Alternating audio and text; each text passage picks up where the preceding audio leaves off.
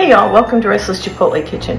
Today we are making the most flaky, most delicious cranberry orange scones with an orange glaze. They are so good, so easy to make. You're gonna love them for Christmas morning.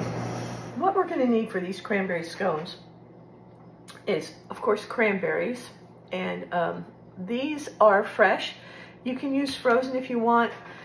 You could probably use dried, but I never have, so I really can't suggest it. You're gonna need 1 egg yolk, 2 tablespoons of orange juice, and I have an extra tablespoon of orange juice because this calls for orange zest, and when I went to grab the orange, it was gone. So that's what happens in my house. It probably happens in your house too. That's fine, we can get around that. So I'm gonna show you how in just a few minutes. Buttermilk, vanilla, flour, frozen butter, 1 stick of butter, and you want it to be frozen. Sugar, salt, baking powder, baking soda, and powdered sugar. I've also got a little vanilla sugar over here. I made it a couple of weeks ago. I can probably take these vanilla pods out of it. They don't look so great. But I'm going to sprinkle a little of this vanilla sugar on the top just for a little flavor right before they go in the oven. Okay?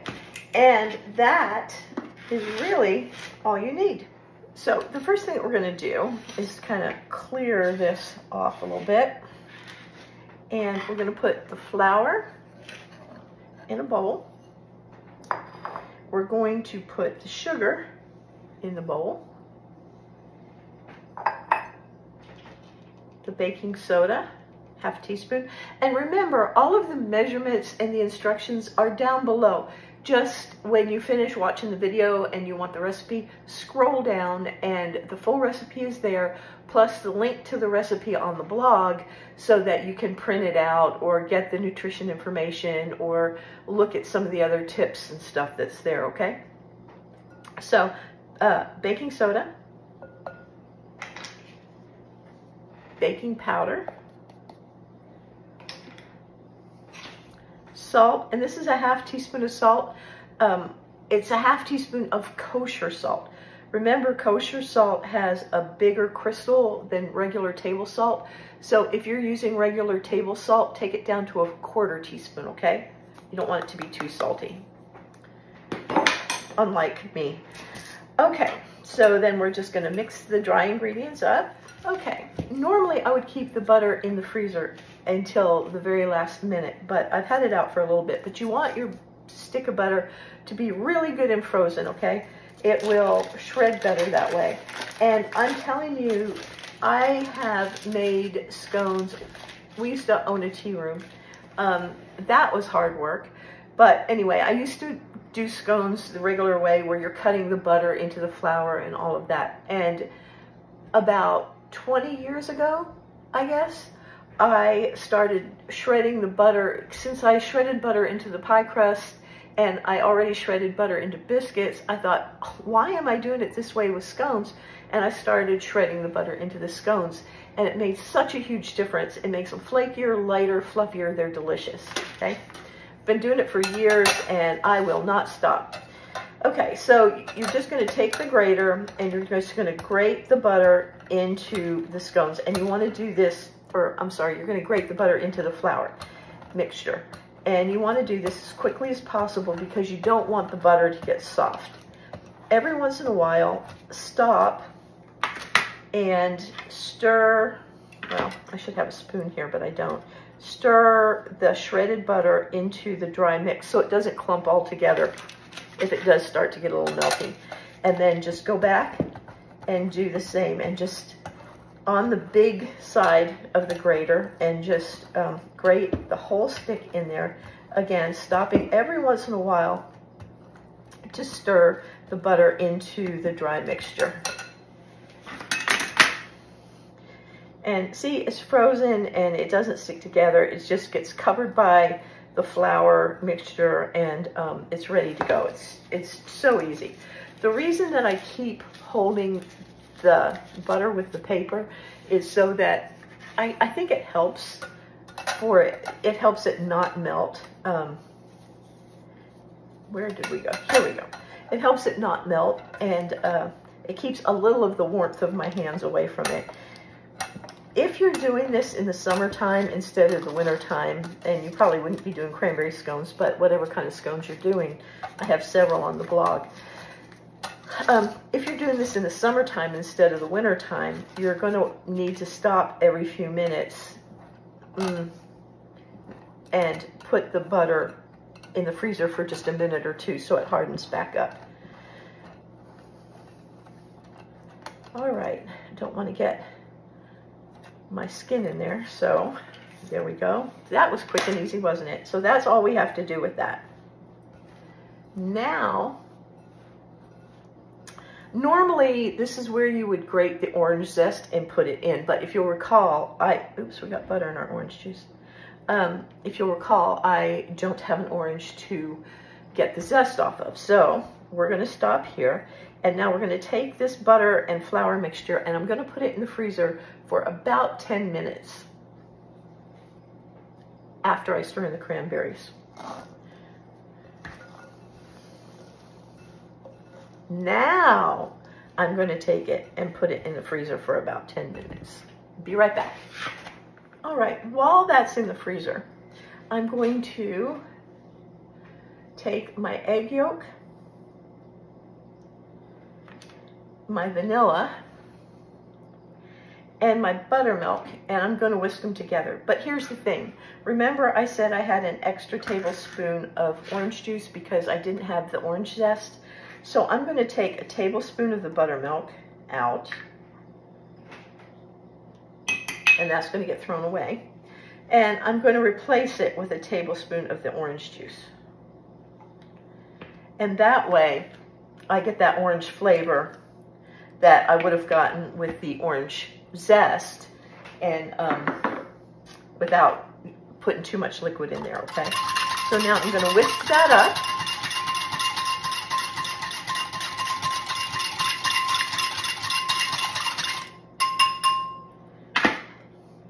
And then I'm going to set that aside until the 10 minutes is up. While I'm waiting for the dry ingredients to come out of the freezer, I'm going to clean this mess up and then I'll be back.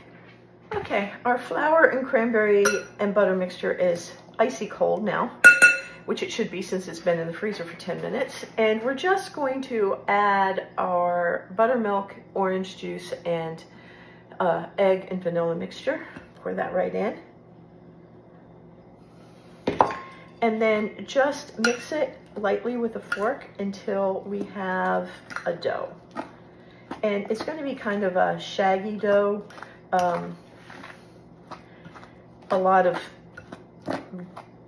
We're going to push in as much dry flour as we can, but we don't want this to be too sticky because that will defeat the purpose of shredding the butter and getting those great layers. Okay, just mix that in. I'm trying to get as much of the dry flour in there as I can. And I don't know if you can see what I'm doing, but I'm also kind of mashing down to get that flour in there. I'm going to add the tiniest bit of flour on my countertop here, and I'm going to try to get this together in a ball, or as much as possible, and then I'm going to dump it out on the counter. And I'm going to knead it very lightly just to get as much of the butter and flour mixture in there as I can. Not all of it's going to go in, and that's fine. Again, you want this to be a little bit dry and not too sticky because that makes it lighter and flakier. Okay, and now what I'm doing is I'm not going to roll this. I'm just going to gently pat this out into a circle.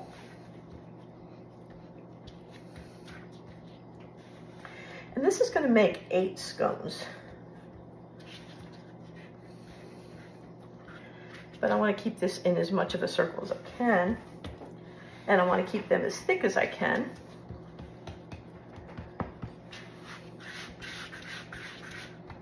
And as even as I can.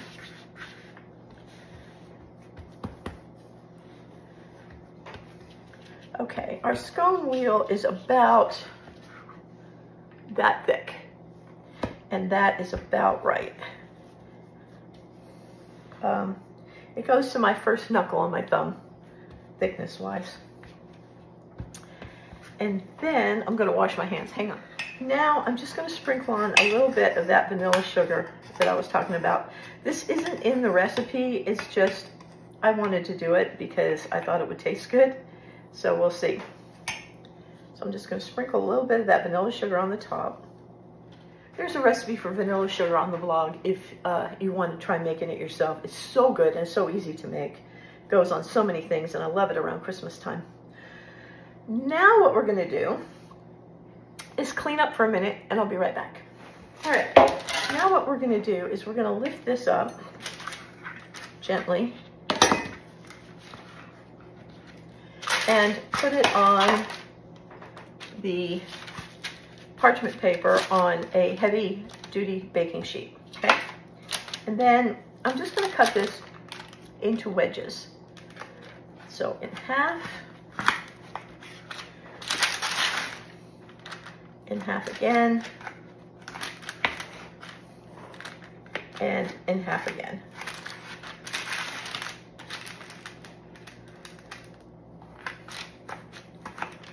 There are our scones. They're all uneven. Now, if you would like them to have crusty sides, then you can move them apart and separate them, or you can leave them together like they are and they'll have softer sides. It's totally up to you.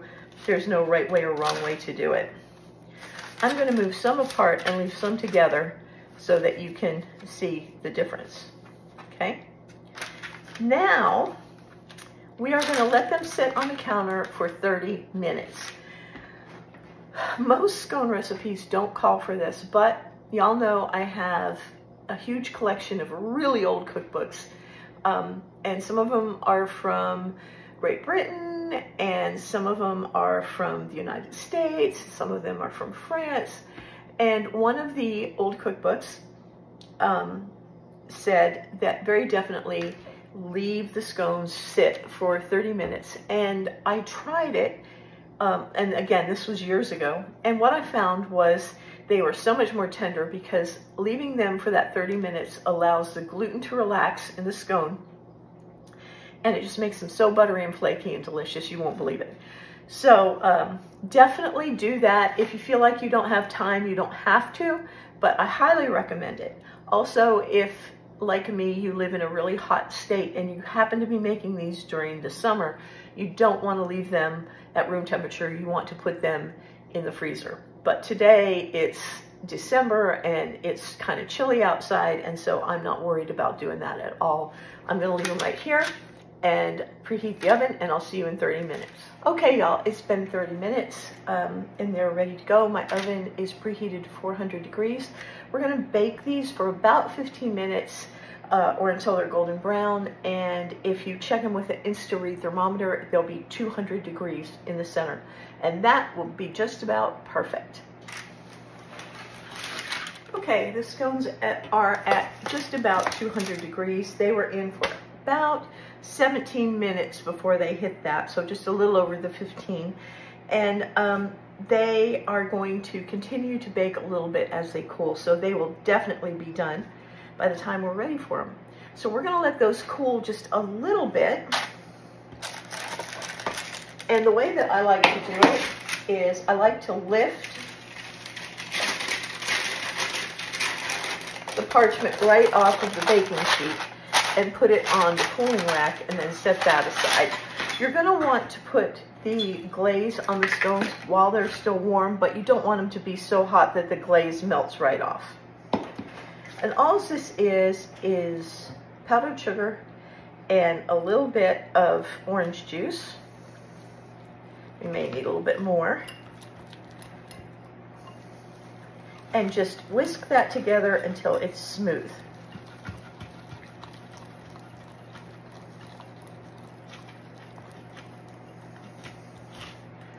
And once the scones have had about, oh, I'd say let them cool maybe 10 minutes. Then we're going to put the glaze on and we'll be good to go. I'll see you then. Okay, now to glaze the scones, and they're still quite warm. I'm maybe hurrying them just a little bit. To glaze the scones, what I'm going to do is I'm going to put them on this cooling rack like this. Actually, I'm going to put them on like this. I need to be able to get more on there. And then I'm going to put the rack over the parchment paper. That way, the parchment paper will catch any drips from the glaze, and I won't have another huge mess to clean up. And what you're going to do is you're just going to take the glaze and just drizzle it across, just like that. And the parchment is going to catch all of the drizzle, and so it's not going to be all over the counter. It won't be a sticky mess. Pretty cool.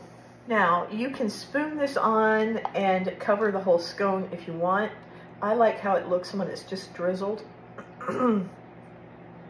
Either way is fine.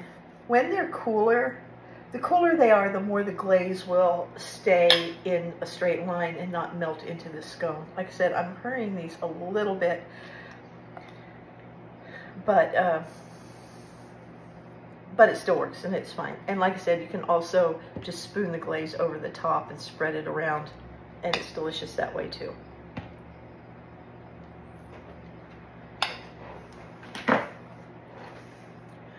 Then you would just let the glaze sit for just a minute before you served them.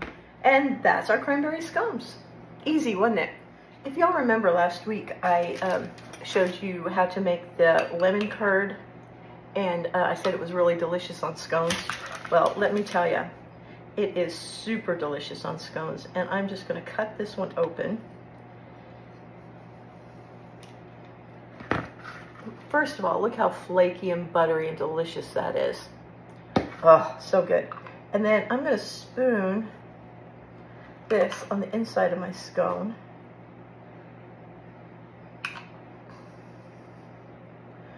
And then I'm going to put the top back on and eat it that way. And probably eat it with a fork because it's going to be really messy. But that's how I like to eat them. So y'all, these are so good. And they're so easy to make because when you grate the butter in like that, you don't need any special equipment. You don't need to stand there with 2 knives and play with it for 2 hours. You don't need a food processor. You can just put these together in a matter of minutes and have them ready to put on the table within 30 minutes. So good. Tangy, sweet, buttery. Starbucks can't beat these scones. Come on. Cannot. So good. I hope you'll try them. I hope you love them. Don't forget that the recipe is below, or you can use the link below to go over to the blog and see all of the tips and nutrition information and printable recipe that's over there. I hope you come back next week. Don't forget to subscribe, and I love y'all. Bye-bye. Oh, Emmy and Decky, love you.